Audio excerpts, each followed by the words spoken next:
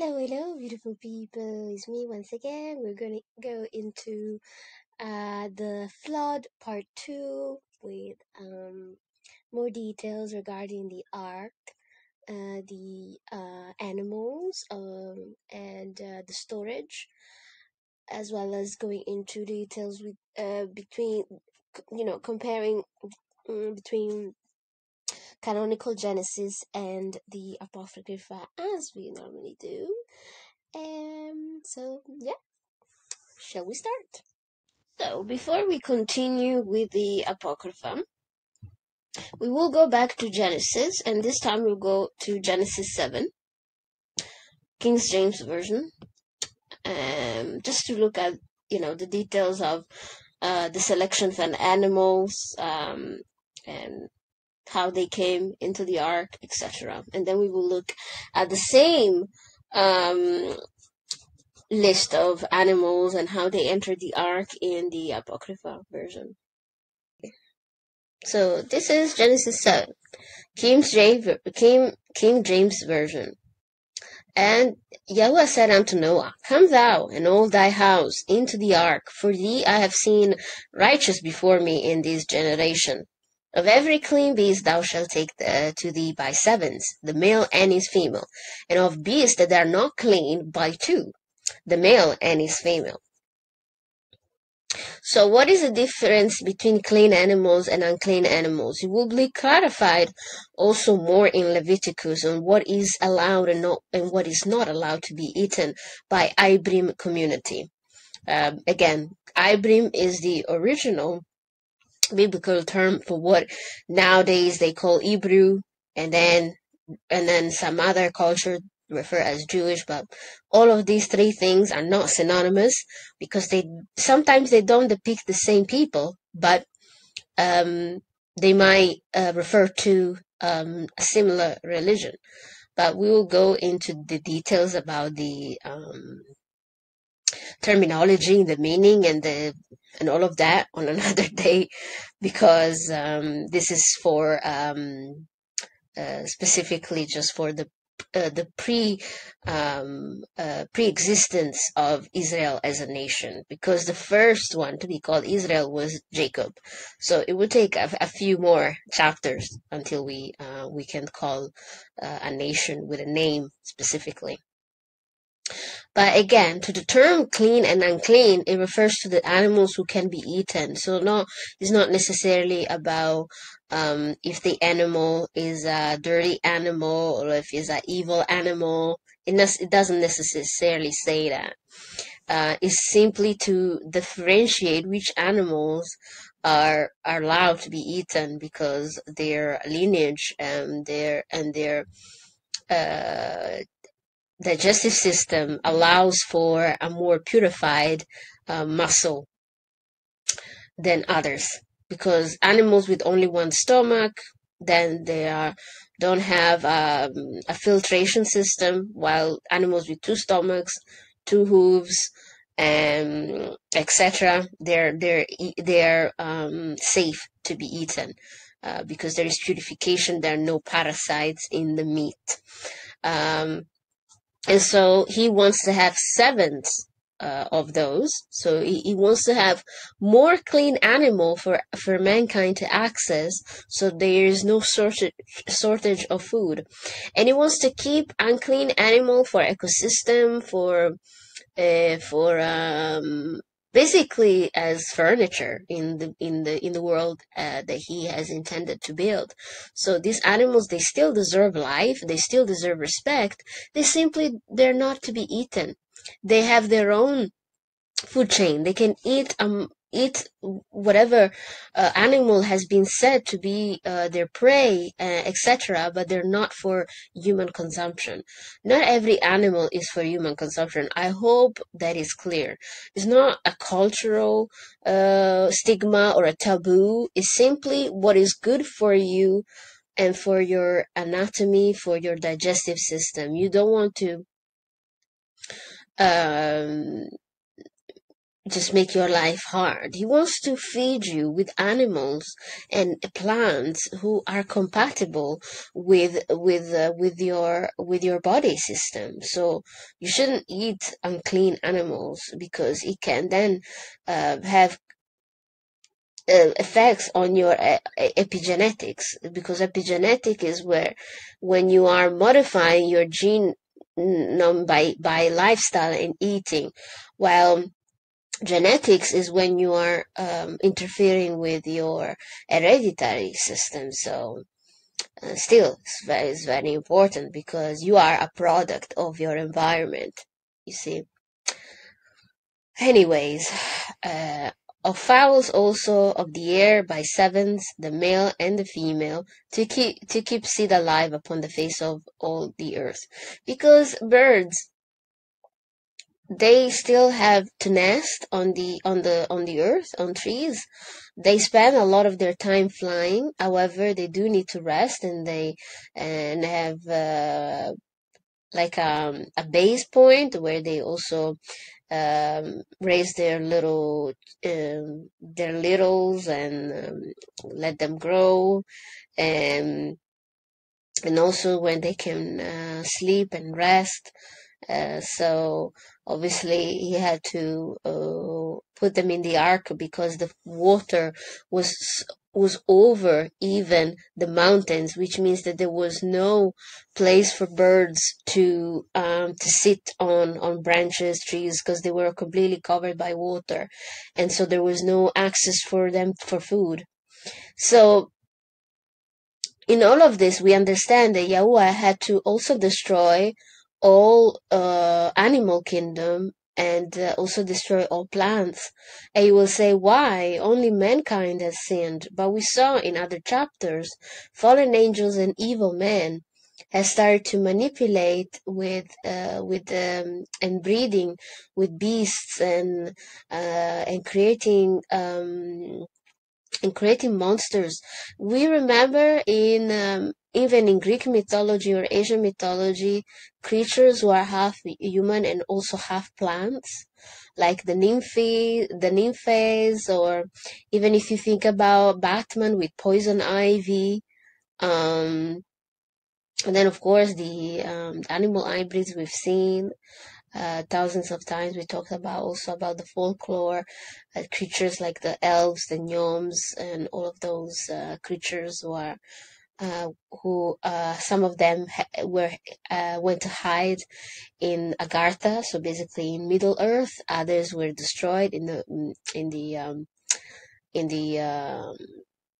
flood, and others instead are sometimes recreated by evil people doing evil deeds around the world. So, because people, you cannot think that people are just psychotic and that they see creatures and they just imagine them.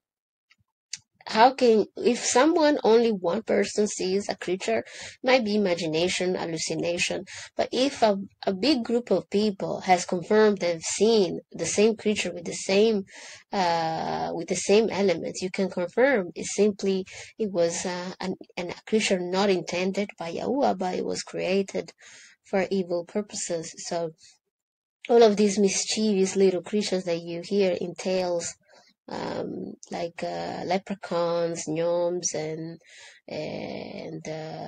orcs, and gremlins, and elves. All of those things were there at the time of Noah. They were. And so that's why he had to destroy even all animal kingdom, because he was tempted with corruption. So their blood became unclean with angel DNA, and also breeding creatures that they should never be bred together. Just imagine the level of disgust. And I mentioned previously that those who are in the water kingdom, then a lot of them remained because they were already in the water. That's why there are so many sights of sirens or mermaids. Very scary creatures, to be quite exact, because They were not destroyed in the flood. They were already in the water to begin with. For yet 7 days, and I will cause it to rain upon the earth 40 days and 40 nights, and every living substance that I made will I destroy from off the face of the earth. You see, there will be no remnant. And Noah did according to unto all that Yahweh commanded him. Noah was 600 years old when the flood waters was upon the earth. Noah went in, and his sons and his wife and his sons' wives with him, into the ark because of the waters of the flood. Of clean beasts and of beasts that are not clean, and of fowls and everything that creepeth upon the earth, there went in two and two unto the Noah's into the ark, the male and the female, as Yahweh had commanded Noah. So they went into couples, walking, creeping, and flying inside. I think it's very cute. They just knew that they were chosen to be saved. Imagine those animals going in organized manner. It's so cute.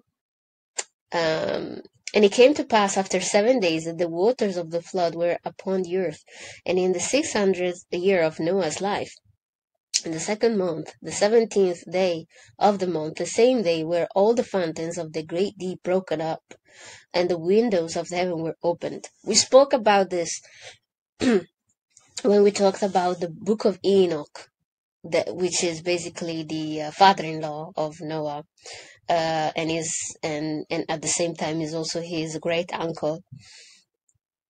Was taken into heaven because he was the greatest man alive, and he was the first emperor of the righteous people. Was brought up, and the angels taught him about the weather and about how precipitations are brought into the earth, and basically about the rain that comes down from heaven into gates and different shower heads, let's say, that they are then purposely maneuvered by specific angels every day and for every hour, to be then deciding if it's snow, if it's rain, if it's whatever other precipitation is needed, the quantity, the frequency, the density. And then those gates are then closed for precipitation. However, there are also bigger gates on the firmament, because the small gates are for normal precipitation. However, to make sure that the water went to over the mountain level, they opened the gates of the bigger channels on the firmament to allow the waters above to come down flying heavily. So to make sure there was at least more than 200% more water than they normally would. And so imagine 40 days and 40 nights of unstoppable, almost rainforest rain, plus these big jets of water coming down like waterfalls of water from the waters above. Incredible. Okay, and the rain was upon the earth 40 days and 40 nights, and in self-same day entered Noah and Shem and Ham and Japheth, the sons of Noah, and Noah's wife and the 3 wives of his sons with them, into the ark, they and every beast after his kind, and all the cattle after their kind, and every creeping thing that creepeth upon the earth after his kind, and every fowl after his kind, every bird of every sort. And they went in unto Noah into the ark, 2 and 2 of all flesh, wherein there is breath of life. And they that went in, male and female, of all flesh, as Yahweh had commanded them. And Yahweh shut him in. And all Let me check. And the flood was 40 days upon the earth, and the waters increased, and bare up the ark, and it was lifted up above the earth. And the waters prevailed, and were increased greatly upon the earth, and the ark went upon the face of the waters. And the waters prevailed exceedingly upon the earth, and all the high hills that were under the whole heaven were covered. 15 cubits upward did the waters prevail, and the mountains were covered. It's incredible. Can you even imagine? 15 cubits? It's, whoa. So basically, imagine the highest mountain on earth. I think, what is that? Is it the Mount Everest? Probably Mount Everest. Mount Everest. Height.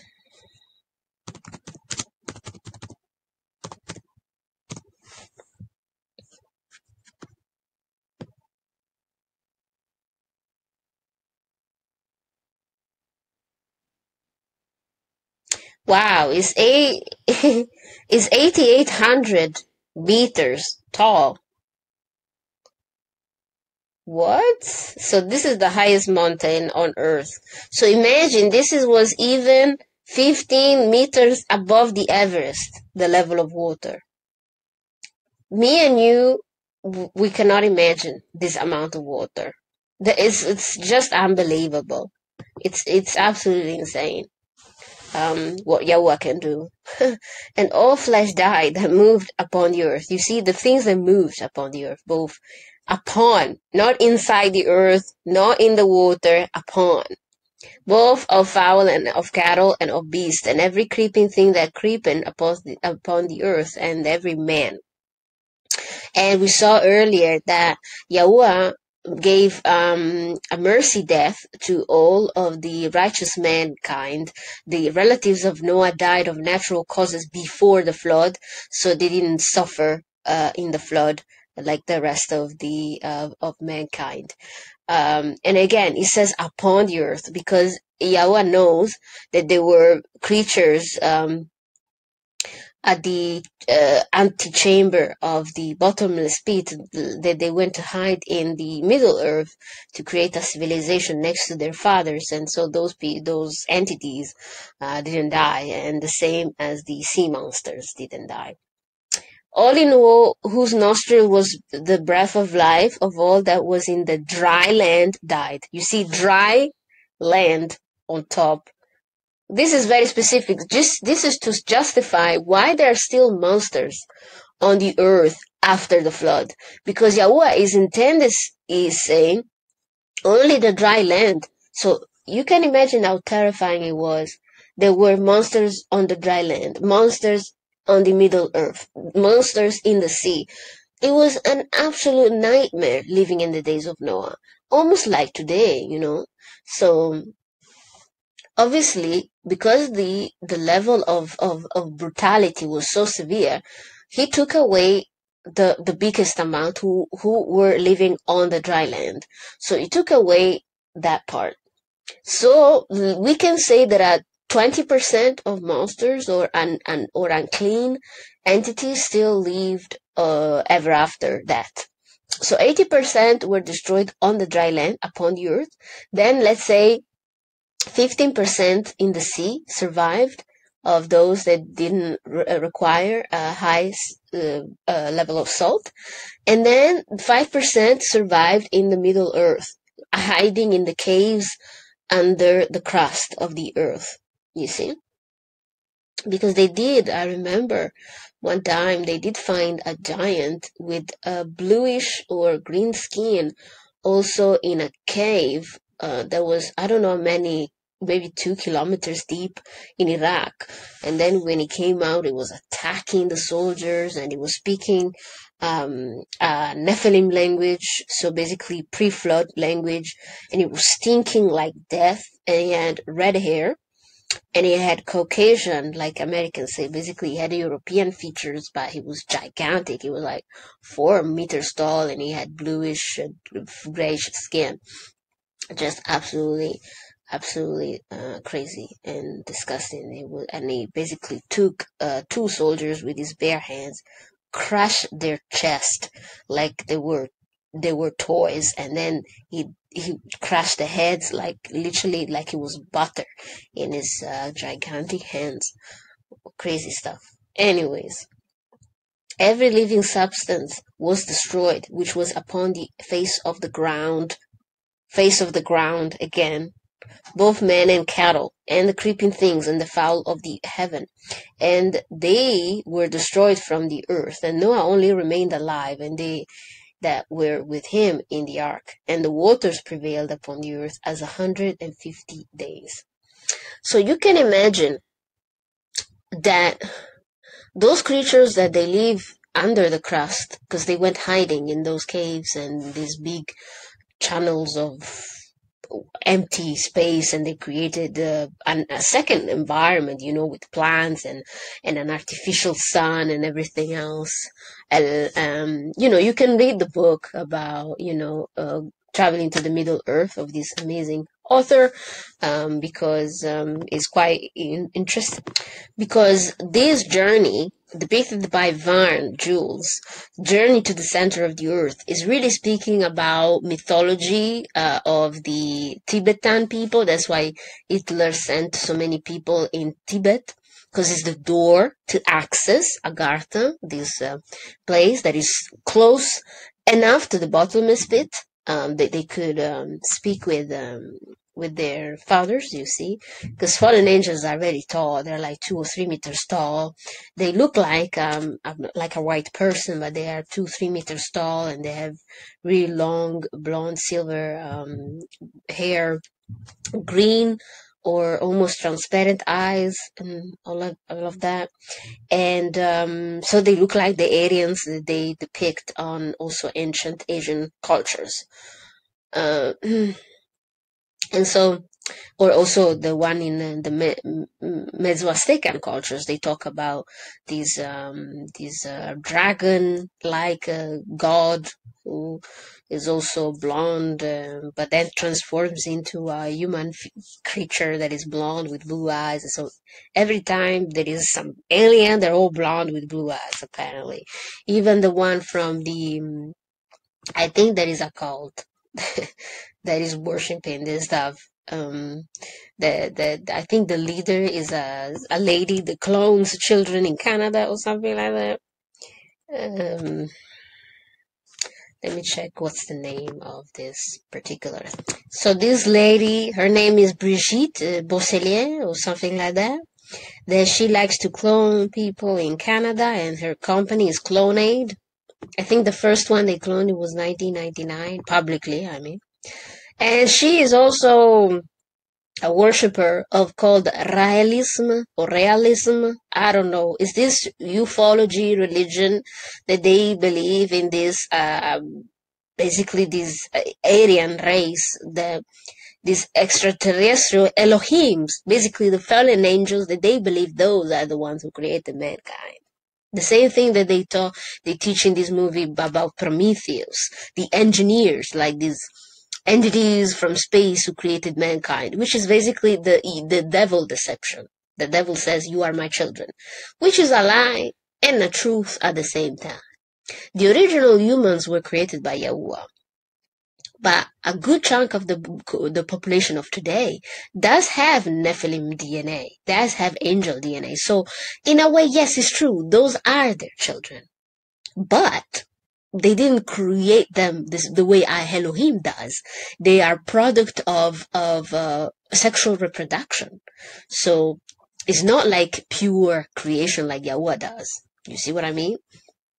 And interesting, their symbol of this religion is oh my goodness, is like what they say is a David star, but David didn't have a star. I don't know why they put a symbol of Judaism, the Star of David, because it's not written in Bible anywhere, nowhere in the Tanakh, in the Torah is written or shown. This is a esoterical symbol that was created in the medieval times by Eastern European and Judeo-Christians movements, or esotericism anyways. And then in the middle of this David star, there is this symbol, a Buddhist symbol, there is the swastika, not to be confused with the Nazi swastika, right? But it's interesting that the symbol of Nazism is the same symbol as Asian esotericism. You will think that if this was a white supremacist movement, they would have used a white culture symbol, not an Asian symbol. But because Aryanism and the worship of the perfect soldier has nothing to do with human DNA. They despise humans. Their goal is to achieve perfection by becoming angels again. They don't want to be human. They don't see any advantage in being human. So that's why Hitler was a big fan of Asian religions, because they had a closer knowledge of fallen angels, simply because the door to get to them was closer. And so because people think, oh, these people are racist, they don't like humans of certain skin tones. No, they don't like humans, period. They like only themselves, like those who have angel blood, reptilian blood. They don't like anyone that has human blood in them. So they couldn't care less what color you are. If you are human, then you are disposable to them. So it's interesting that this religion has a symbol as the union of two symbols who normally in modern history are depicted as enemy, because the Star of David and the swastika are posed at the two extreme poles. But in these religions, they put them together. They want to put the swastika in the middle, in the sense of trying to achieve perfection by becoming angels again. So that's why they like cloning and genetic advancement, genetic engineer, and use magic, because this star is a magic symbol from Kabbalah. So it has nothing to do with Torah. It's a evil symbol. Nobody from Ibrim religion, like as it is intended, and that believes in Yeshua, ever uses those symbols, because they're evil. They are used for evil purposes. So it's very interesting to just think about that, right? But we'll talk about maybe Clonade and Brigitte and this crazy religion another day, because there is so much to go through already. It's a trip. It is a trip. My goodness. Okay, so let's go into the book of Jasher, chapter 6, verse 1. At that time, after the death of Methuselah, Yahweh said to Noah, Go thou with thy household into the ark. Behold, I will gather to thee all the animals of the earth, the beasts of the field, and the fowls of the air, and they shall all come and surround the ark.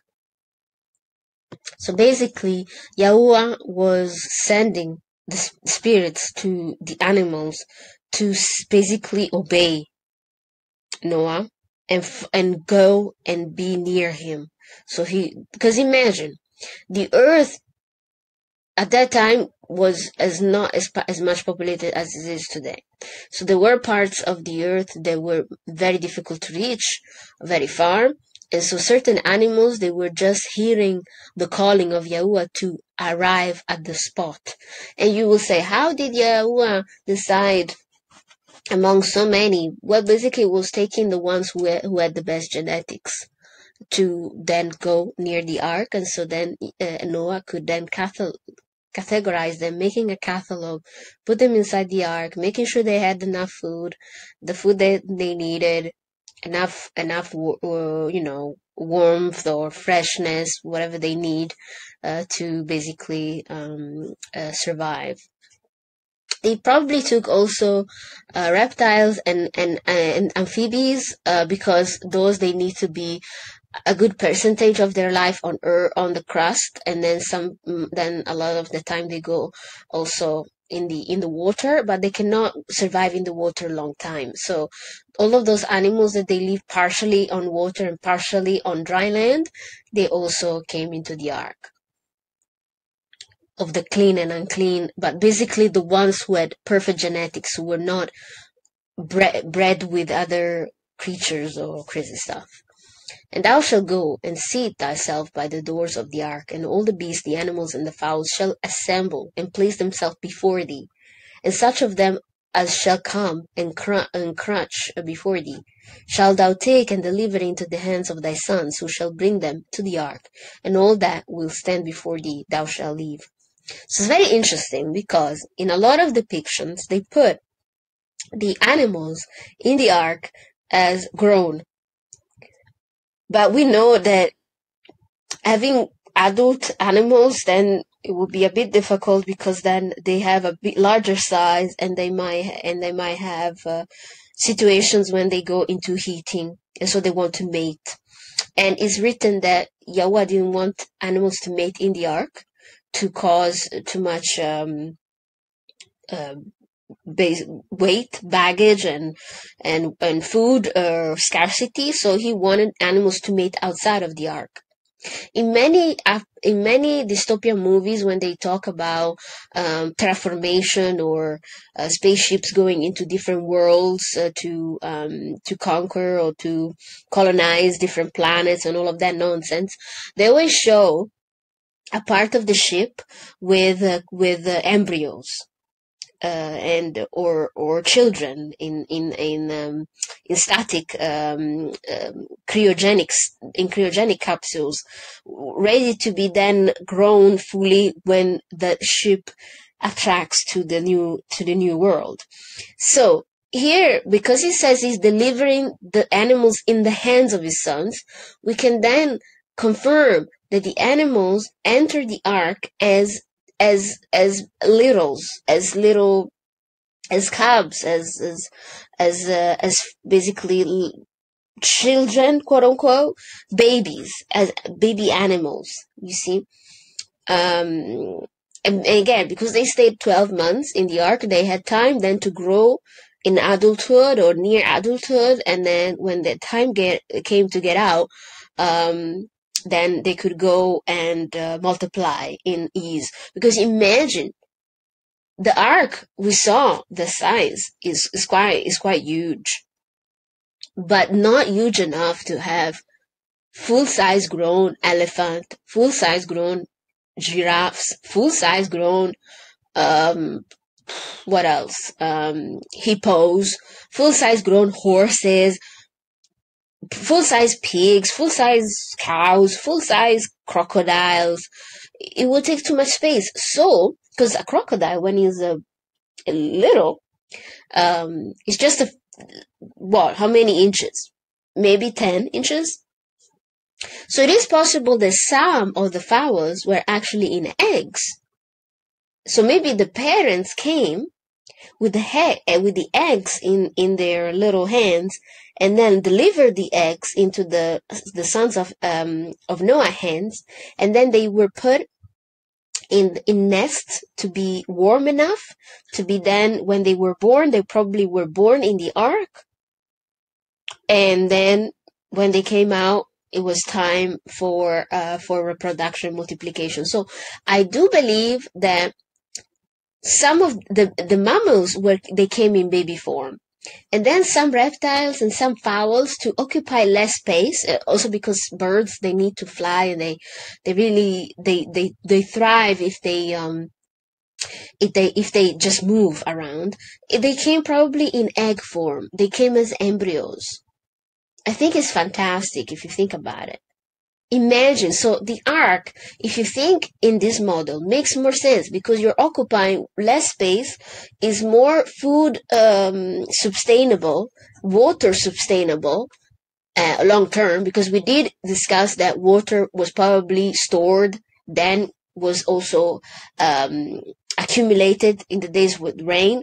But then when the time it was not raining anymore, then they probably used the water of just below them, because it didn't have much salt because of the amount of water that came down. But still, to rationate for all the animals and themselves, because imagine, we're talking about Noah, his wife, his 3 children, so 5 people, plus the 3 wives, 8 people, eating, drinking for 12 months.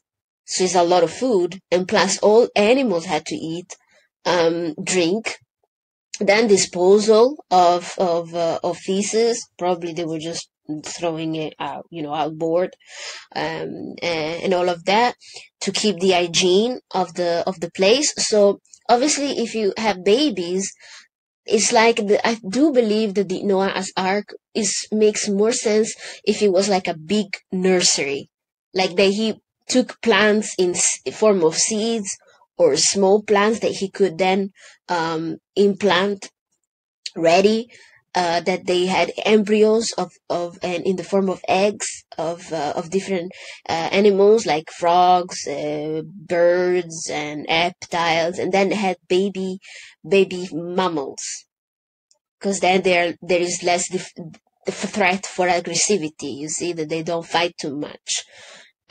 Yeah. Also, if you consider the big animals, like a cow or an elephant, definitely a baby elephant is still quite a big animal, but still more manageable to be transported for 12 months than an adult size elephant, especially 2 of them.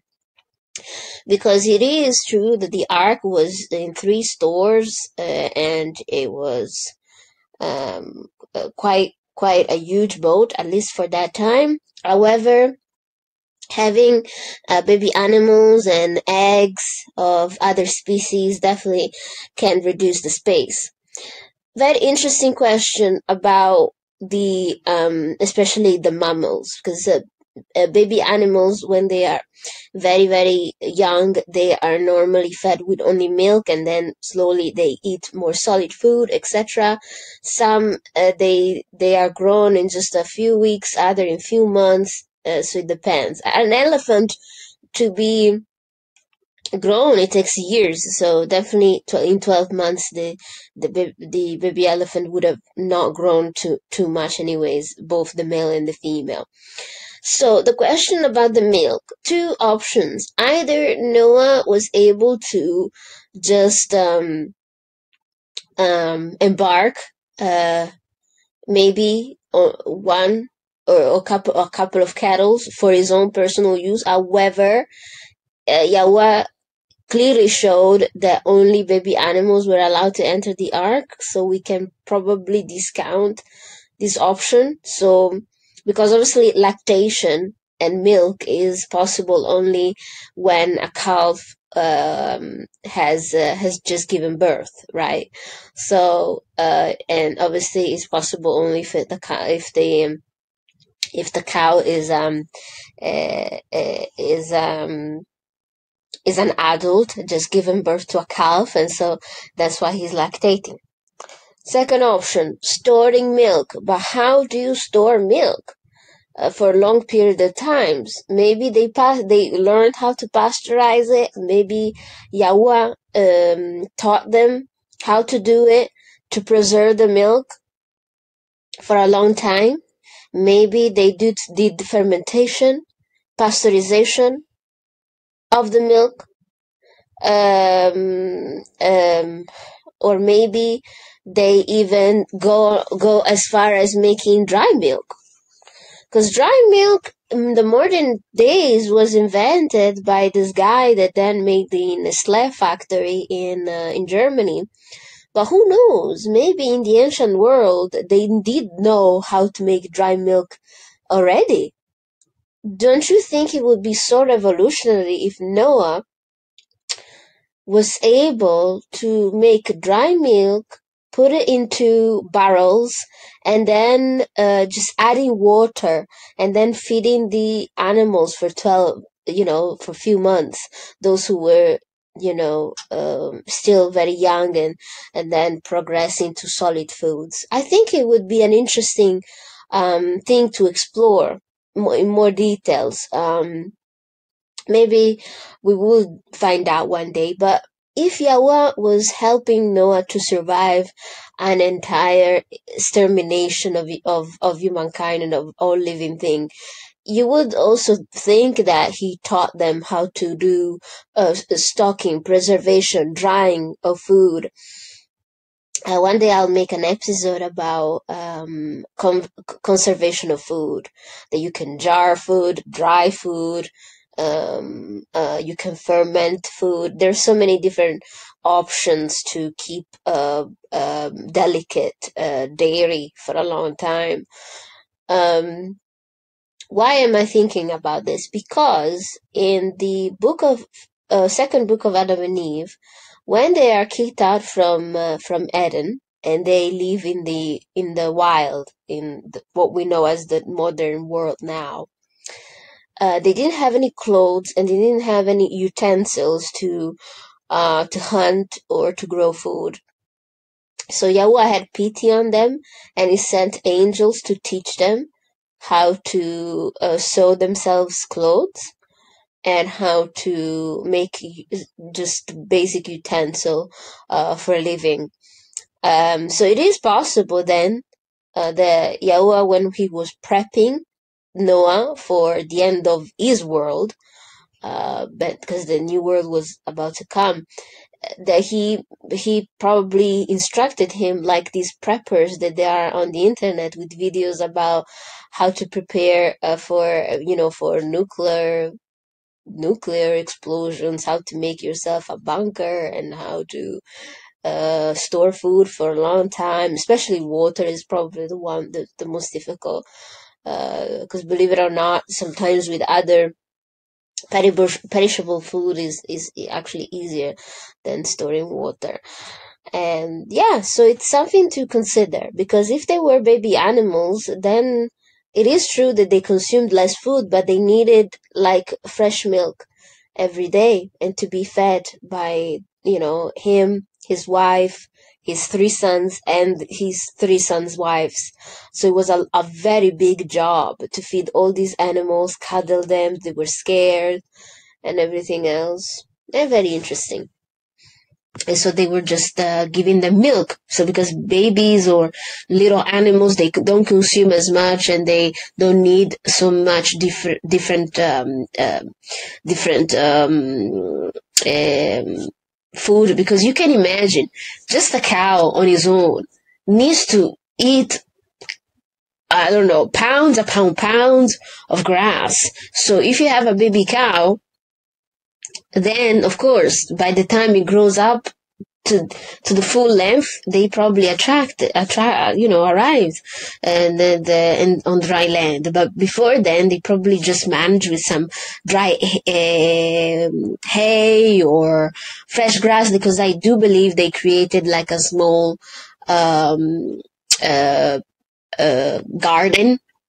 on the upper floors, probably. So to self-sustain themselves and the animals. Anyways, verse 3. And Yahweh brought this about on the next day, and the animals, beasts, and fowls came in great multitudes and surrounded the ark. And Noah went and seated himself by the door of the ark, and of all flesh that crushed before him he brought into the ark, and all that stood before him he left upon earth. So basically, the ones that they were just standing and being maybe rude, he left out. Those that they instead they crouched and they showed obedience came in. And a lioness came with her 2 whelps, male and female. You see, the parents brought their babies like I said, and 3 crouched before Noah. And Noah took the whelps, rose up against the lioness, smote her, and made her flee from her place. Basically, she couldn't take the mother, only the little puppies, because there was no space for her. Is it difficult? Yes, but in all the dystopian movies that you see, there's always this thing: we can only save the children. We need to leave the adults behind, for a clean start. And she went away, and they returned to their places and crashed upon the earth before Noah. So the lioness was righteous because she had righteous puppies, but Noah was told by Yahuwah, no exceptions. Because if you have the mother and the 2 puppies, when they grow up, then the mother can be a threat to her daughter because she will want to compete and have offsprings with her son because he's the only male left of their species. So to avoid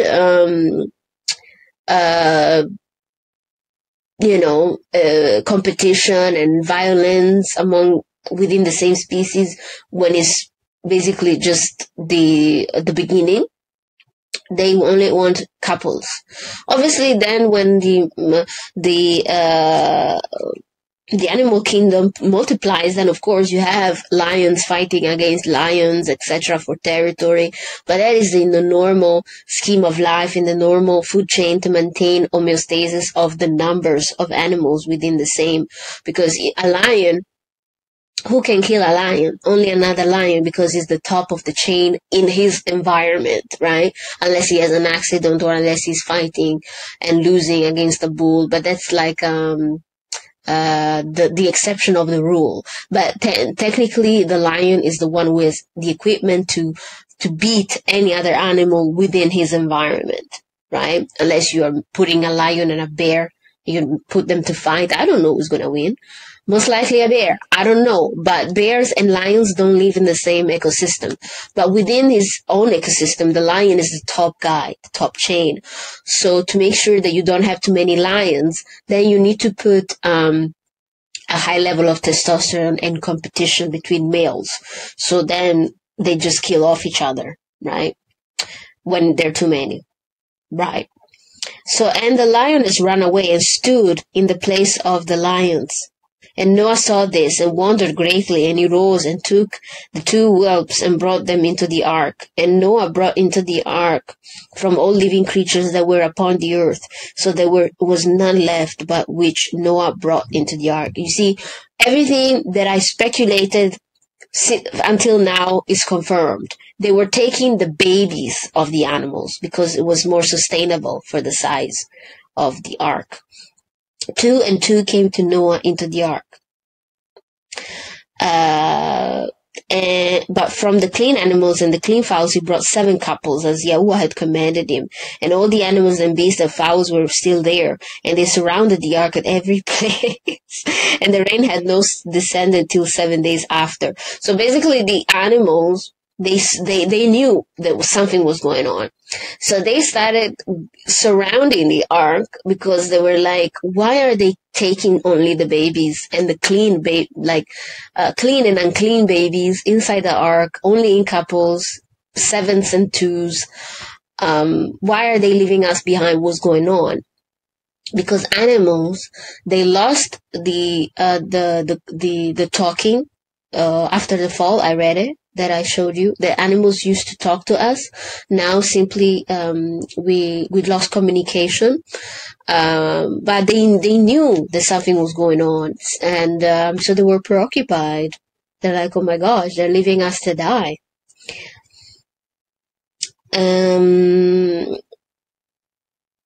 And on the day that Yahuwah caused the whole earth to shake, because I mentioned that there was going to be a earthquake, and the sun darkened, and the foundations of the world raged, and the whole earth was moved violently, and the lightning flashed, and the thunder roared, and all the fountains in the earth were broken. Pa! Just pop. All basically the plumbery of the earth literally splashed, broke off. All the inner rivers, creeks, and all of it just splashed. such as was not known to the inhabitants before. Because again, imagine, yes, you have a lot of water coming down, but also to have a violent pushing of all unclean creations, you had to have tsunamis to push animals and humans inside the sea to be drowned. So they didn't have time to find shelter, or basically to catch them by surprise. Because if you had rain coming down and you see the level slowly going up, people are very industrious. They would have found a way to survive somehow, because the survival instinct is strong. To make sure they didn't have time to catch them off guard, he made earthquake, because you need earthquake and you need the darkening of the sun, so the moon comes up to increase the waves.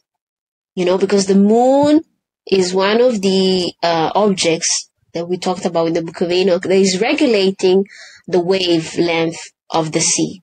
So if you have darkening of the sun, so you have more moonlight, then you have the shaking of the earth, you are increasing the height of the tsunami, of the sea waves.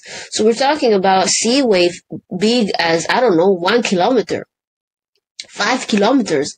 So when a tsunami comes, nobody has time to prepare. It just comes and you just die. You just don't know when the next one when the next one comes. So if you come with repetitive natural disasters, people don't have time to then secure shelter or organize themselves. They just boom. That's why they say when the day of Yeshua comes, people will be still getting married, going to work, eating and drinking, sleeping, because it just comes by surprise. So people don't have time to prepare. And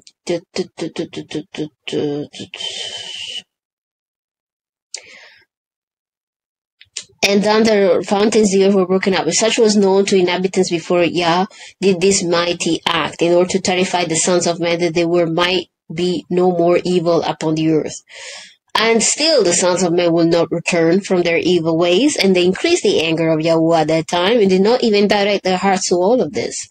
And at the end of the 7 days, in the 600th year of the life of Noah, the waters of the flood were upon the earth. Boom!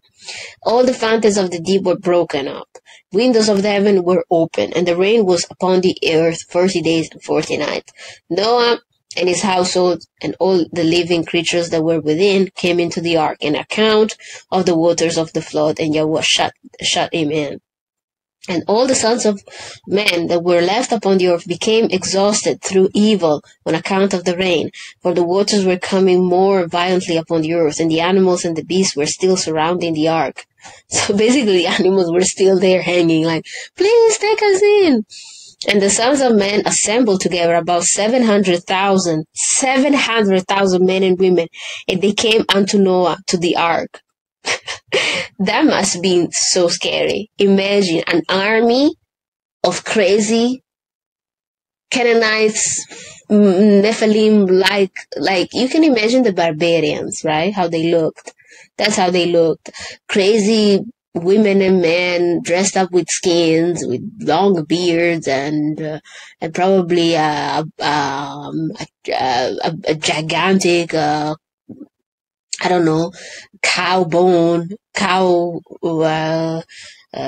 a, femur, banging on their door to get in.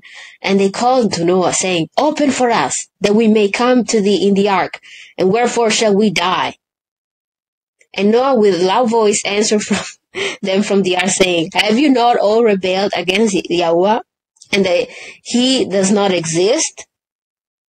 And therefore the Yahweh brought upon you this evil to destroy and cut you off from the face of the earth. Yeah, because these people were raging, bad, crazy, doing awful things, and then they want to be saved, right? And they even said that Yahweh didn't exist because they did everything they wanted and nobody was reprimanding them, you see?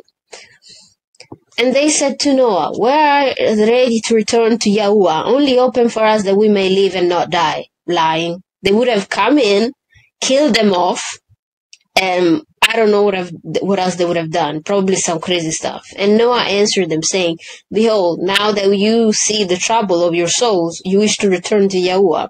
Why did you not return during these 120 years? Good question. Obviously, it's rhetorical. Which the Lord granted you as determined, period. But now you come and tell me this is on account of the troubles of your souls. And now also the Yahweh will not listen to you, neither will he give you ear to you on this day, so that you will not now succeed in your wishes. And the sons of men approached in order to break into the ark. You see, they wanted to break by force, to come in on account of the rain, for they could not bear the rain upon them. And Yahweh sent all the beasts and animals that stood around the ark. You see?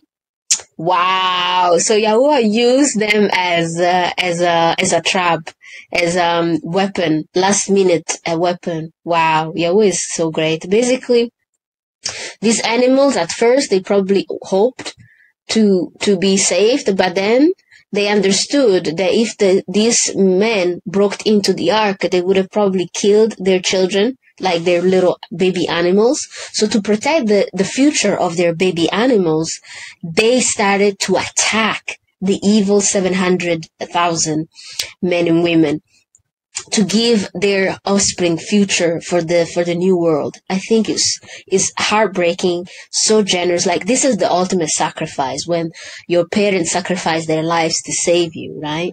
So, wow. It's just, guys, you need to read Apocrypha books. They're amazing. What? This is so beautiful. So Yahuwah had put them as basically as insurance, as security, because he knew that people, when they get desperate, they see the only shelter possible. You see in the dystopian movies, when people see you that you have a car, in the dystopian movies, they always try to steal your car, kill you. If you have food in your house, they kill you. They rape the women inside the house, and you know, it's just people just go ham, okay, when the end comes. So then he surrounded the ark with these animals that at first they hoped to be saved, but then they're like, we know that we're gonna die, but at least our offspring will have a future. So we need to destroy this evil man. That's absolutely incredible.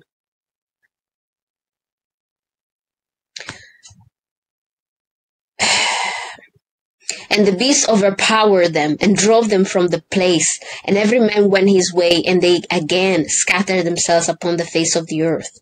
And the rain was still descending upon the earth. You see, so they basically killed, some of them they were killed, others instead they just ran away to try to find a way to survive. Because, you know, some people are still delusional in those stages. They still think they can make it.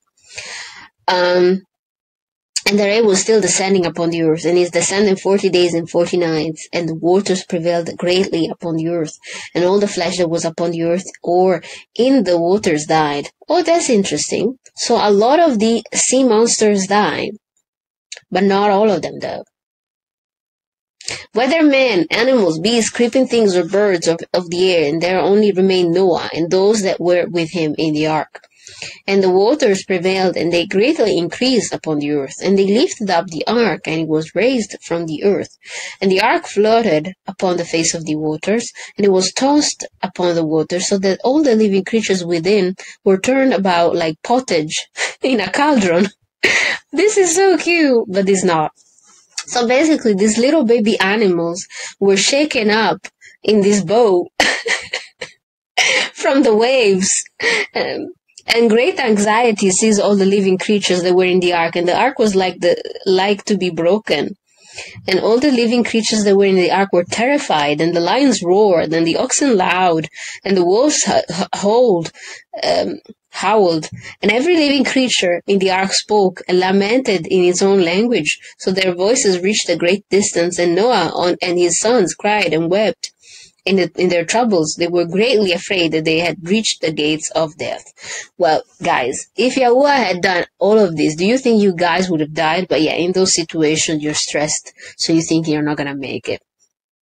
So imagine these baby animals. They were shaking up from one side to the other in the boat. They didn't have their mom or their dad consoling them because they were babies inside the ark. And so they were just like probably trying to hug upon each other, shaking in fear on the corners of their little, section. Poor little thing. They were probably just, oh. I hope they hugged them and cuddled them. Poor things. Oh dear. And Noah prayed unto Yahuwah and cried unto him on account of this. And he said, O Yahuwah, help us, for we have no strength to bear this evil that has encompassed us. For the waves of the waters have surrounded us. Mischievous torrents have terrified us. The snares of death have come before us. Answer us, O Yahuwah, answer us. Light up the countenance toward us, and be gracious to us. Redeem us and deliver us. And Yahuwah hearkened to the voice of Noah, and Yahuwah remembered him. Because of course he's a busy guy, so I think that he also wanted to put them to the test. He didn't want them to have a cruise experience. He wanted them to feel that they were saved just by grace, that other people were going through it worse than them. Because if they were saved and they were breathing across, having like cocktails, mojitos by the top of the ark and taking sunscreen and sunbathing, etc., they would have thought, oh, okay, well, everything is cool. So they would have not appreciated they were saved. So a lot of the times these journeys of salvations, they're also terrifying. So you're more appreciative that you are saved, and it's very cathartic in a way, And a wind passed over the earth, and the waters were still, and the ark rested. And the fountains of the deep and the windows of heaven were stopped, and the rain from heaven were restrained. Because there are gates where Yahweh keeps the wind, and then they are open, depending on what he wants to do. And so decided, okay, I'm going to put some stop to this storm, so they can just, rest a little bit. And the waters decreased in those days, and the ark rested upon the mountains of Hararat. And Noah then opened the windows of the ark, and Noah still called out to Yahweh at that time and said, O Yahweh, who did this form the earth and the heavens and all that are therein? Bring forth our souls from this confinement and from the prison where thou hast placed us, for I am much wearied with sighing. And Yahweh hearkened to the voice of Noah and said to him, When thou shalt have completed a full year, thou shalt then go forth. And at the revolution of the year, when a full year was completed to Noah's dwelling in the ark, the waters were dried from off the earth, and Noah put off the covering of the ark. At that time, on the 27th day of the second month, the earth was dry. But Noah and his sons and those that were within did not go out from the ark until Yahweh told them. So they were very obedient. Even though it was dry, they waited. And the day came that Yahweh told them to go out, and they all went out from the ark. And they went and returned every one to his way and to his place. And Noah and his sons dwelt in the land of Yahweh had told them. And they served Yahweh all their days. And Yahweh blessed Noah and his sons on their going out from the ark. And he said to them, Be fruitful, and fill all the earth, become strong, and increase abundantly in the earth, and multiply therein. So this was chapter 6, and it was beautiful. So let's go into Genesis 8 to just read what's happening there. Basically, it's the same situation here, but just less dramatic. Like, no, it's still dramatic, but they didn't put so much special effect on the babies crying, and the animal babies, I mean, and the fight with the last remaining men who wanted to break in, and the beasts, etc. Because in the movie of Noah, you can tell they didn't just use the Bible for the script. It's very clear that they read Jasher. Because in the book there is this guy who is evil Canaanite who managed to break into the ark and wants to kill Noah and his sons and have the women as his slaves and his sex slaves to repopulate the earth in his image, to basically bring about the same evilness as it was before. But then this man is killed. So they did use this episode of these men who wanted to break into the ark to take it from them for themselves to survive, right? Not knowing that if they managed, which they wouldn't, because Yahweh had a plan, Yahweh would have killed them all anyways. Do you think that piece of wood could have, managed if Yahweh was unleashing the worst storm that mankind's ever seen? There are a lot of stories of ships who went sinking during storms, who had similar equipment, if not better. So even the Titanic was one of the best boats ever built, went sinking. So what do you think about the little Noah's boat? I mean, that was put together with the will of Yahweh, I am telling you. So anytime you think that your projects are taking too long or you're discouraged, think about Noah. They had to build an ark in secrecy with his sons, hiding from the Canaanites, to make sure that he could save his family and the animal kingdom and the plant kingdom. Imagine that. Because he didn't ask him too many questions, because when he was walking around, he looked like a son of Nephilim, simply because he had pale skins and red eyes. Because he was the first albino of his kind, so Satan didn't know that he was an albino, because he never saw albinism before in the black bloodline, you see. So Genesis 8, and Yahweh remembered Noah and every living thing, and all the cattle that was with him, and the ark. And Yahweh made a wind to pass over the earth, and the waters assuaged. And the fountains also of the deep and the windows of heaven were stopped, and the rain from heaven was restrained. And the waters returned from off the earth continually. And after the end of the 150 days, the waters were abated. And the ark rested in the 7th month, on the 7th day of the month, upon the mountains of Ararat. And the waters decreased continually until the 10th month. In the 10th month, on the 1st day of the month, were the tops of the mountains seen. And it came to pass at the end of the 40 days that Noah opened the window of the ark which he had made. And he sent forth a raven, which went forth to and fro, until the waters were dried up from off the earth.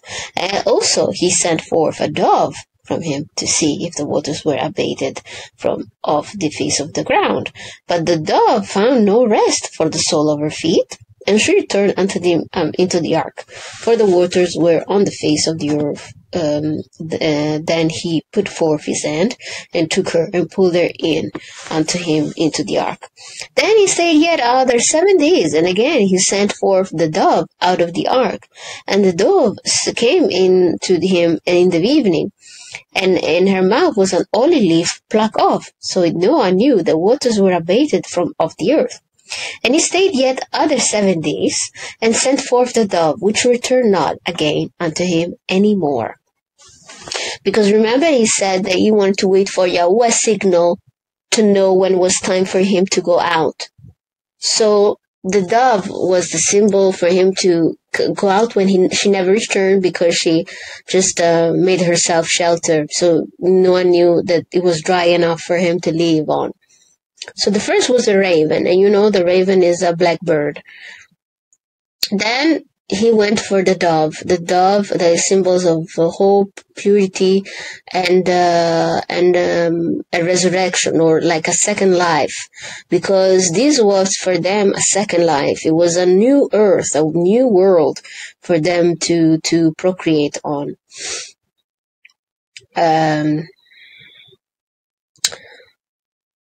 And in the second month of the 7th and 20th day of the month was the earth dried. And Yahweh spoke unto Noah, saying, Go forth of the ark, thou, and thy wife, and thy sons, and thy sons' wives with thee.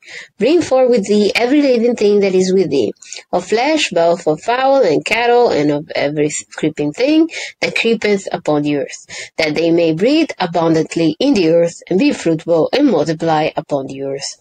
Noah went forth, and his sons, and his wife, and his sons' wives with him.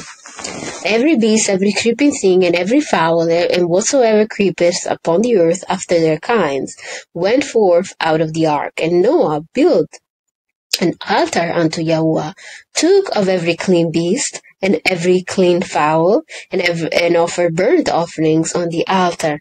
And Yahweh smelled a sweet savor, and Yahweh said in his heart, I will not again curse the ground any more for men's sake, for the imagination of man's heart is evil from his youth. We can agree on that.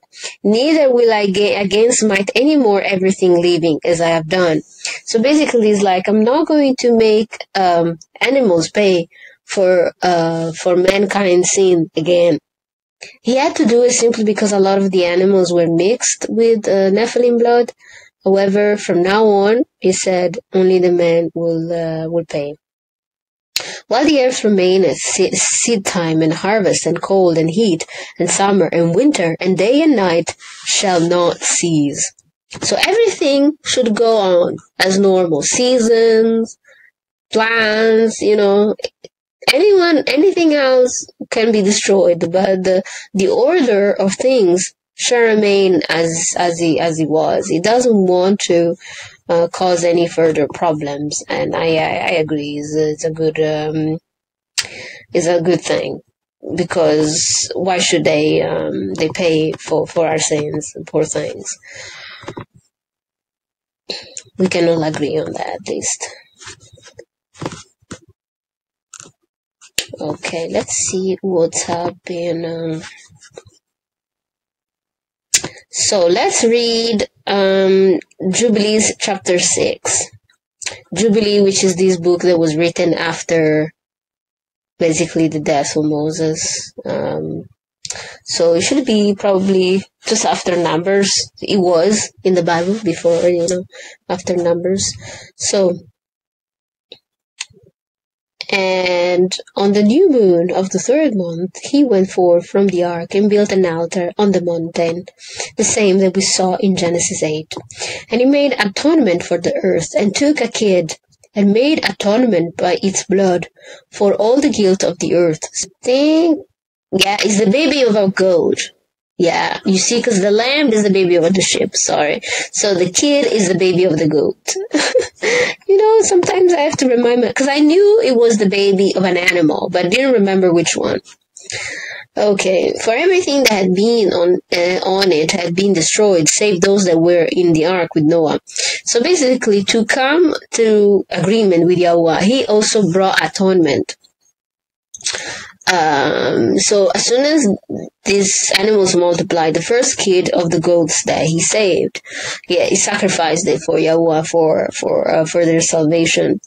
And he placed the fat thereof on the altar, and he took an ox and a goat and a sheep and kids and salt and turtle dove and the young of the dove, and placed a burnt sacrifice on the altar, and poured thereon an offering mingled with oil and sprinkled wine, and strewed frankincense, over everything, and caused a godly savor to arise acceptable before Yahweh. Because in Greek mythology, because Greeks, they always try to steal information from Torah and Tanakh. In Greek mythology, they need to make offerings to Zeus in the form of savory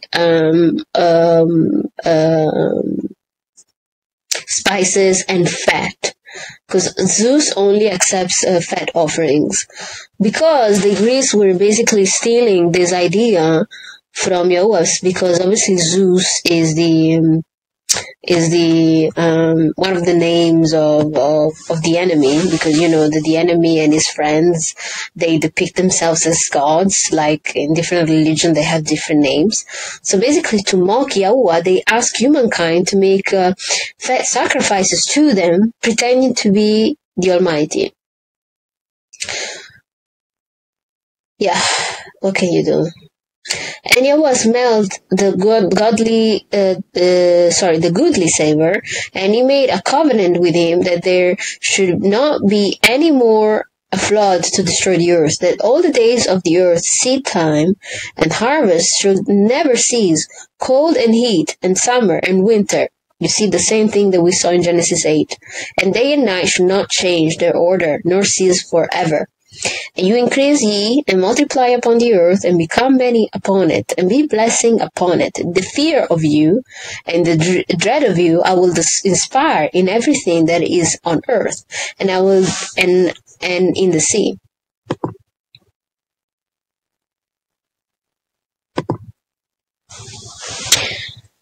And behold, I have given unto you all the beasts, and all winged things, and everything that moveth on the earth, and the fish in the waters, and all the things for food. As the green herbs I have given you all things to eat. But flesh with the life thereof, with the blood, you shall not eat. For the life of all flesh is in the blood, lest your blood of your lives be required. At the end of every man, and the end of every beast, I will require the blood of man. So that's why man is sometimes hated by animals, because it's a contract, because when Adam lost grace, because at first the animals were serving Adam, they were talking to him like friends. They never attacked humans. Then they started attacking humans when Adam left Eden. And so, even now, animals can attack humans, based on this principle. You're not supposed to drink the blood because there is soul in it. So that's why you need to have, specific way on how you drain the blood of an animal. You need to, kill the animal with dignity. You know, in some places they call it kosher, other places they call it halal type of thing, because again, Muslim religion came about literally yesterday. A lot of the things, they just took it from Torah and then they made their own book. It's fine, it's their own culture, whatever. But they act like they're old in this, but they're brand new. All of these things, they took it from Torah. How to kill the animal with dignity, how to drain the blood.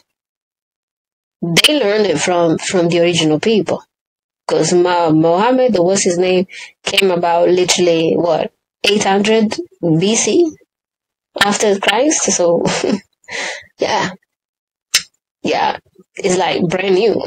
They were not there when Abraham was talking to Yahuwah like he was his friend. They were not there when Jacob was fighting with Yahuwah at Penuel. They were not there when Joseph saved his family from famine. Anyways. Okay, so whose shedded man's blood, by man shall his blood be shed, for in the image of Yahuwah made he man. So basically, if you killed by the sword, you died by the sword, you know. Because when you are killing someone, you are attacking Yahuwah's temple. There are exceptions, like if you are defending yourself, or if Yahuwah is asking the people to avenge a particular person, or if they are defending themselves as a nation for war purposes. But murder is basically when you're killing someone for frivolous or your own intent. So it's not self-defense. It's not that you are avenging, I don't know, the murder or the rape of someone. You're just killing someone for frivolous reasons. that they are not the one I just mentioned, then you will pay the price for it. And you increase ye and multiply on earth. And Noah and his sons swore that they would not eat any blood that was in any flesh, and he made a covenant before Yahweh forever throughout all generation of earth in this month. So if Yahweh made his people to promise to never eat blood, automatically those who praise Satan, they need to drink blood, simply because Yahweh told them not to. For disobedience, first one. Second, because it's also there are complications. There are side effects in drinking blood, because it's altering your length, your lifespan. But so you can live longer, but then it means that you are chained from drinking blood. You need to continue drinking blood till you die. You can't stop. It's like the drug that you can't stop. There is no rehab for that. Once you drink blood, it's over for you. On this account he spake to thee that thou shalt make a covenant with the children of Israel in this month upon the mountain with an oath, that thou shalt sprinkle blood upon them, because of all the words of the covenant which Yahweh made with them forever. It's like basically when he says the blood of Yeshua covers you. In this time, they had to do it physically, but now it's spiritually, so you're not sprinkling anybody's goat blood on anybody. And this testimony is written concerning you, that you should observe it continually, so that you should not eat on any day any blood of beasts, birds, cattle during all the days of the earth. And the man who eats the blood of beast or cattle or of birds during all the days of the earth, he and his seed shall be rooted out of the land. And do thou command the children of Israel. Obviously here they call it children of Israel because it's written when I said it was written after Numbers. It was removed in the Bible because the nation of Israel was already established when this book was written. So just so you're aware. And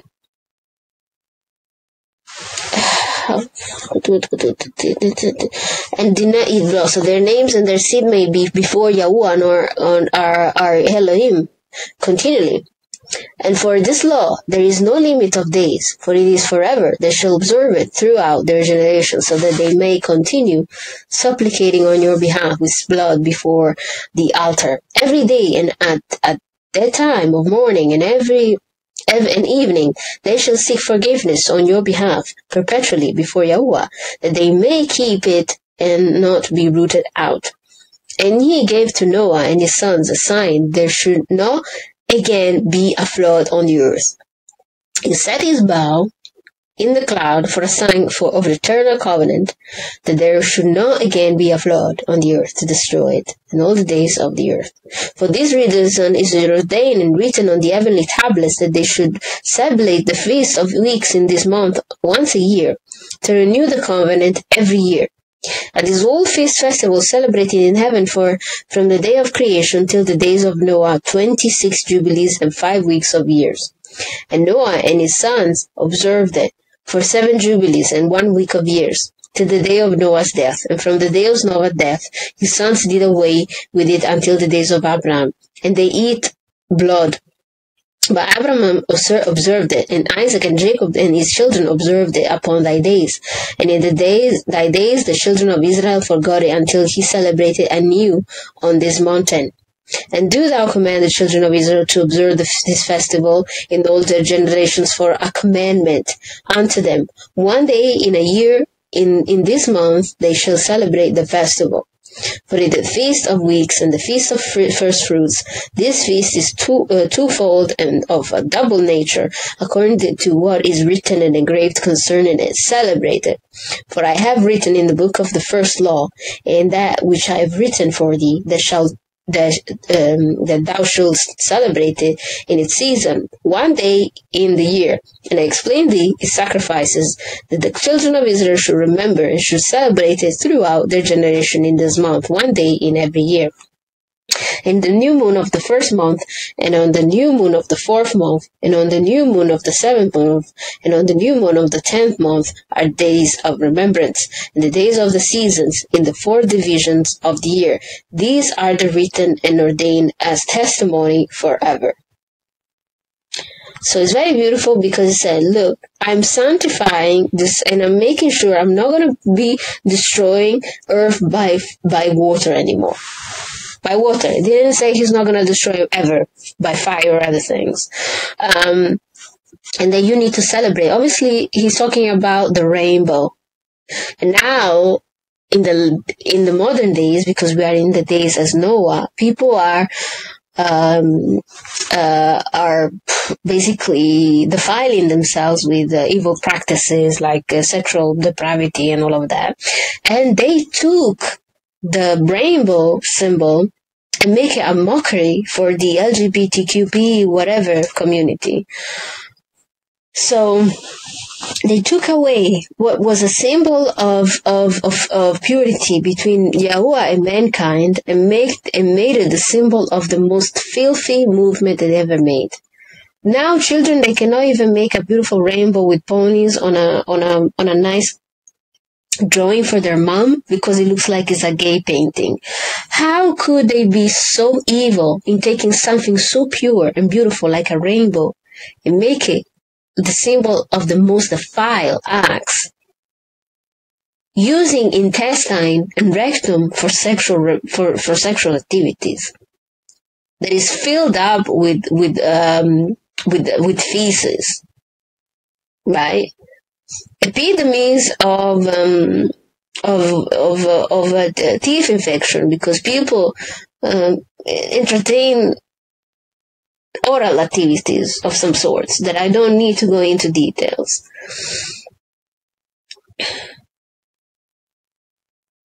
Men and women going within themselves, with animals, with minors, with children. It's just so disgusting.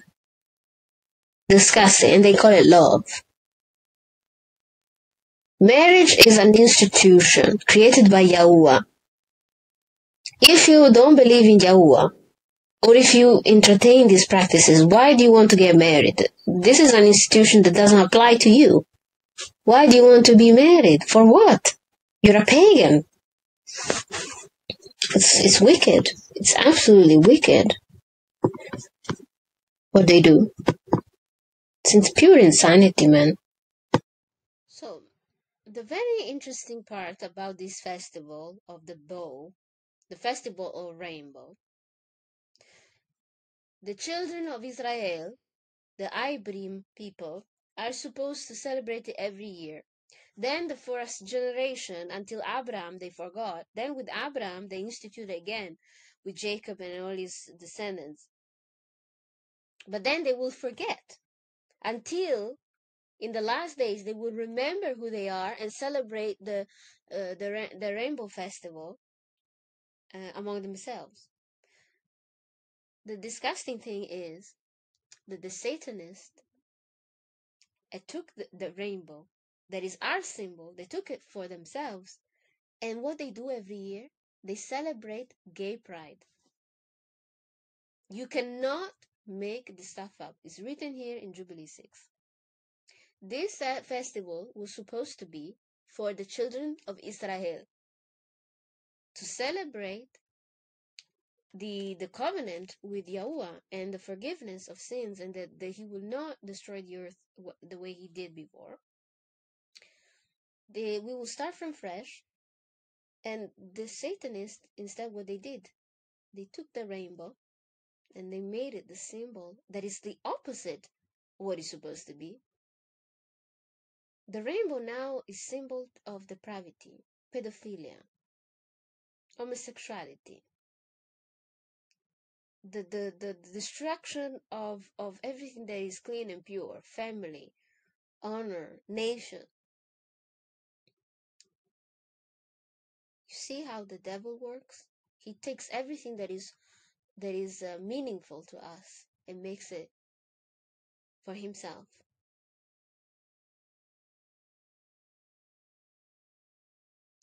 So this festival was supposed to be when the spring comes, the rainbow festival of the children of Israel.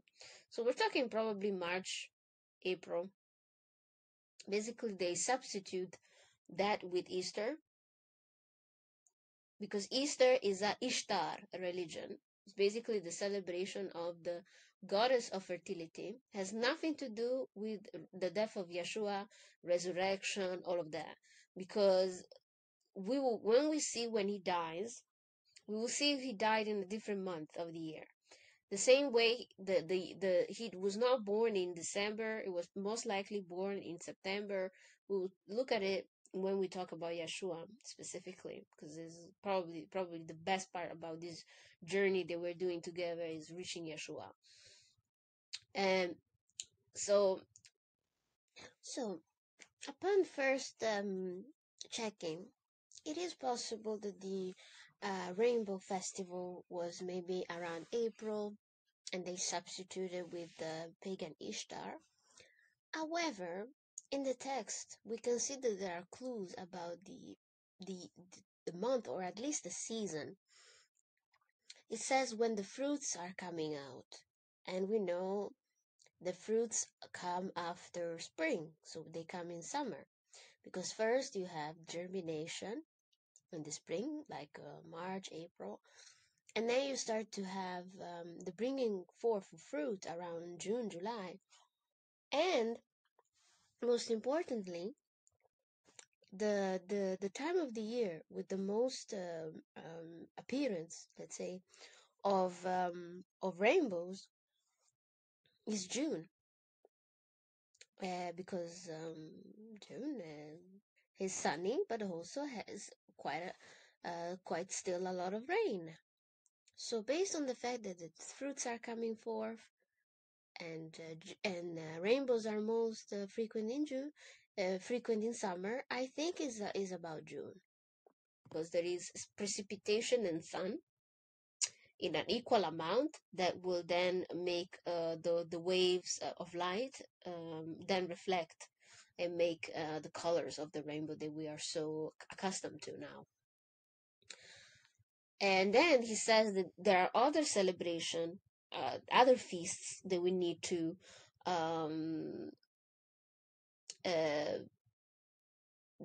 basically celebrate. Like the first month of the year on the new moon, then on the new moon of the fourth year, then on the new moon of the seventh, and on the new moon of the 10th. The Ibrim calendar, or for people that are not aware, the Hebrew calendar has 12 months, 30 days each month, 4 seasons, so no discrepancies there. And each month had also a specific patriarch or a chief that was looking after certain duties depending on what needed to be done, to make sure that everything was always on point in terms of regulations, harvesting, etc.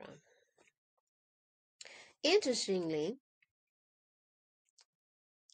they had the same calendar also some other nations, even across the ocean, like the Aztecians, like pre-Columbian civilizations. However, when it comes to the Romans, they used to have only 10 months, and then they added 2. So that's why the 10th month for the Roman calendar, which is also the modern calendar that we use today, doesn't coincide with the 10th month of the Hebrew calendar.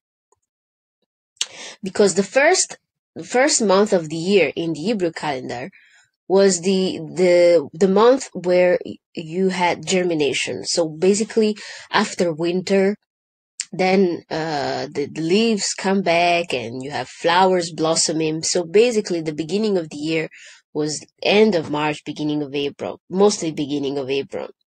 So that's when the year started in April. While for the Romans, April was the fourth month, at least for the normal for the modern Gregorian calendar. It could be that in the transition time, maybe those times were overlapping. It's hard to say because December is still called December as the 10th month, even though is then calculated as the 12th. So when the Romans added the 2 extra months, they still maintained the same names, but then distributed it differently. We know that in December there are Saturnalias, festivities of orgies, and that now in modern times they call Christmas, because Christmas has nothing to do with the birth of Yeshua. I hope everybody knows. Same way with Easter, has nothing to do with resurrection. It's a pagan festivity about fertility. That's why there are Easter eggs and bunnies, and because obviously rabbits are very fertile. They can make 10, 12 little rabbits in just one pregnancy. And eggs is the same because chickens, they can obviously lay a lot of eggs. And so those are symbols of fertility for both a bird and a mammal. And so then they summarize them into the bunny that goes hunting eggs, you see, just to make it more compressed as an idea. But we will probably look at these festivities and calendar another time, because I do believe it's so interesting, because astrology, the positioning of the stars is decided by Yahuwah. So Yahuwah, at first, when he gave the timing and the festivities to the people, he knew we would have forgot about the festivities, and then there would have been a disruption of the year, the calculation. Because if you celebrate Hebrew festivity in the wrong day, then it becomes unclean. You need to celebrate it in a specific time of the year, in a specific time, day, season, everything. So the best thing is to abstain to celebrate any festivity, because it's very unlikely that you are celebrating Hanukkah or Palms or resurrection in the right time. Absolutely not. Even the Eastern European Jews, that they have certain celebration around the calendar, they might be wrong, because again, it is written here that the calendar would have been disrupted and we will forget. So no one really knows when is the right time for Passover, Hanukkah, all of those things. It is very difficult based on this fact. And then you will think, why don't we just use astrology or cosmology to find the right track? You can't, because you can be easily mistaken, and also because it's a very thin line in between astronomy, which is this, you're just studying positioning of the stars, and astrology, which is basically the witchcraft of the divination of the stars, because then you get enticed into trying to find the future and trying to understand things using unholy methods. So based on this fact, the calendar that we use today has been changed at least, like, I don't know, 3-4 times. So it's impossible for anyone to really find the exact month. Forget about the exact date. You're even lucky if you find the right season, honestly. So yeah, I do believe, just based on what we read, Rainbow Festival might be in June, but again, who knows if our June is the correct June?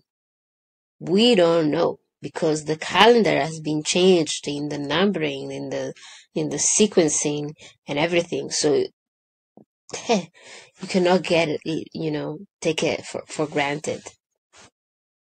The most disgusting layer on this on this Pride Month situation is not only they stole the rainbow concept, but they are celebrating Pride Month in basically in the same month that most likely was the original rainbow Abrahamic celebration, because the Pride Month of this debauchery of a community is celebrated in June, the same way the Noah would have proclaimed the glory for Yahweh for saving them from the flood, sparing them from destruction because the rest of the world was defiled. So you can imagine that these people have purposefully took the flag, made it the symbol of sexual perversion, and celebrate it in the same month that Noah and our patriarchs used to celebrate the glory of Yahweh and the cleansing of humanity. How twisted it is. It's absolutely twisted, insane, kind of sadistic at this point. We will definitely talk more about the debauchery and sexual perversion when we go and analyze Sodom and Gomorrah. However, this was very important to understand why the LGBT community has LGBTQP community has decided to basically rob the righteous side of mankind of the rainbow. They robbed us of a symbol that was basically a covenant between us and Yahweh to never do what was done before the flood, the breeding, the bestiality, sexual perversion, the violence, the rape. However, in the modern days, as it was prophesied in the Revelation, it shall be like the days of Noah. So they are mocking us, saying, look, even though Yahuwah has sent the flood, yet we're still here. We're still doing what we want. They're rubbing their perversion in our face, but mostly on Yahweh's face, just because they're not punished as they were before. But Yahweh is always very patient. He allows us a few centuries, even 1,000 years to repent. And then he's going to come with the sword this time, and he's going to cleanse with fire. No more with water, with fire. And we will take the rainbow back, and we will send them to the lake of fire, those reprobates. And yeah, so don't be discouraged when you see the rainbow. They used to be a symbol of hope, a symbol of purity, and now is a symbol of darkness. They do it on purpose, just to take away the joy out of life, but they will not succeed. And to mock Yahweh even further, they celebrate Pride in the same month that our patriarchs used to celebrate the post-flood festival, the Rainbow Festival. So it's just incredible what the length that they will go just to defile the promise, because anyone that defiles the body defiles Yahweh, because each human body is a temple that you're not supposed to defile with those practices and genetic manipulation and so many other things. However, now that we have clarified this evil festival and that we put like a separation between the evil festival versus the righteous festival that used to be,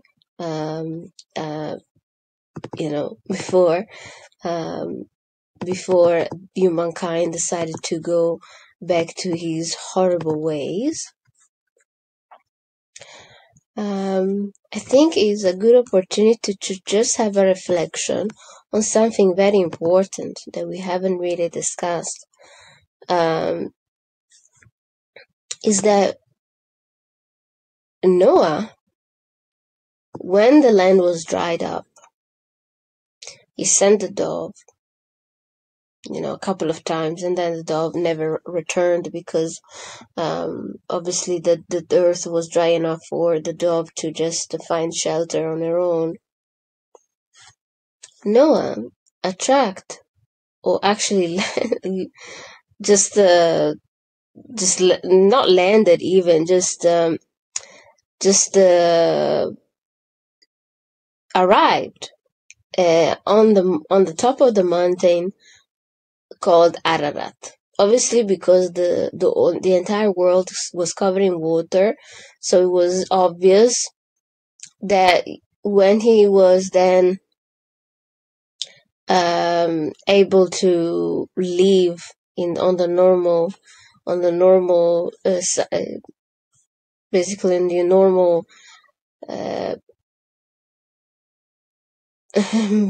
environment, dried environment, he would have probably just attacked on a mountain, right? Because then when the levels of the water decreased, then they realized, oh wow, we are on top of a mountain and we need to descend. Where is this mountain located? Well, this mountain is located in Turkey. So their boat, from what we can think about, between the Tigris and Euphrates area, that's the area where Adam and Eve were living in the Garden of Eden, and then when they were kicked out, they just remained quite close to what was Eden back then, and then their sons and daughters multiplied in the region, addition to that. However, the boat, through the current and the storm, arrived all the way to Turkey.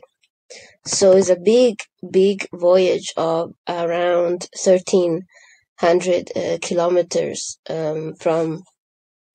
I just put an example of Mount Hermon in Israel, which is very key because there are so many biblical histories about Mount Hermon. So these two mountains are 1,300 kilometers apart. A huge distance to think about, especially for those times. And you will say, how do they then manage to go back? Well, it took them few generations. That's why there is this journey of Abraham first and then Jacob. Why? Because think about it for a second. They were at first near the Tigris and Euphrates, right, region. Okay. So nearby modern day Iraq. So very close to the promised land, right? However, because of the flood, they were pushed away so further up that it took them generations to go then to the promised land. So now everything makes a lot of sense of why it took so long from Abraham to Isaac to Jacob to arrive until there, because there were no roads back then. You didn't have GPS. There were no instructions. Plus, they had to travel with maybe a caravan or something, or with just cattle, and it takes a long time. Plus, with children. So every few months, years, they were just pushing further and further to go back home. So it wasn't immediate. Now that you see it in the map, you understand why it took so long from Noah to Abraham to even reach Midian. territory. And then from Abraham to Jacob to arrive all the way back to Israel. It takes a lot of effort. So imagine the journey that Sabi Sese had to do. Imagine how that journey is like 4 times larger, you know? Imagine. That puts a lot of things in perspective, because I do think a lot of the times the Bible needs to be looked at in so many different angles, from historical, poetic, but also from a geographical point, to see where people are going and where people are. And I think it's just mesmerizing. They were sent all the way to Turkey, and then they had to take and come back. So it wasn't immediate, and it wasn't easy at all. Definitely, they couldn't ask for help to the people around, because they could have been killed off. Because those times everything was very dangerous. So imagine the wilderness, imagine the threat, imagine the fear. But Yahweh is always with us. So the Bible is a book of war, is a book of hope, but it's also a journey of these people are always on the move. They're always on the move. They never stand still. There is always something that pushes them one place, the other, captivity, famine, war. They never stand still. Because moving is life. You're moving like water moves. It's natural that you're not keeping yourself anchored to a place. You need to be attached to your people, never to a place where you live. So now you understand why the Watusi can live anywhere and we're scattered around, because our strength is in our people. Our connection is in the blood. It's never on the land, because Yahweh always promised us a land. It doesn't matter where it is. I mean, look, Noah was a righteous man. He was sent to Turkey. Then his sons were sent to Midian. Then even Yeshua was sent to Egypt for a long time during his infancy. When you're Ibrim, you're not attached to land. The land means nothing. It's just a resource for food, for a shelter. However, you can rebuild anywhere. You can prosper anywhere. But you cannot substitute your kindred. That is what is special. Gohim are attached to land. They live for the land. They die for the land. Ibrim people, they fight for their people. We don't die for our country or for a piece of land. It's stupid. You fight for your people. That's what we do. That's why we are always on the fight, because we are always attacked. And this is maybe an explanation about a lot of things. So thank you so much for, tuning in on this series about Noah. We will then continue about Noah's generations. We'll see his sons grown up. We will then look in more details about the curse of Ham and all of that. Thank you so much again for your attention. Like and subscribe, share if you care, and I'll see you next time. Ciao, ciao.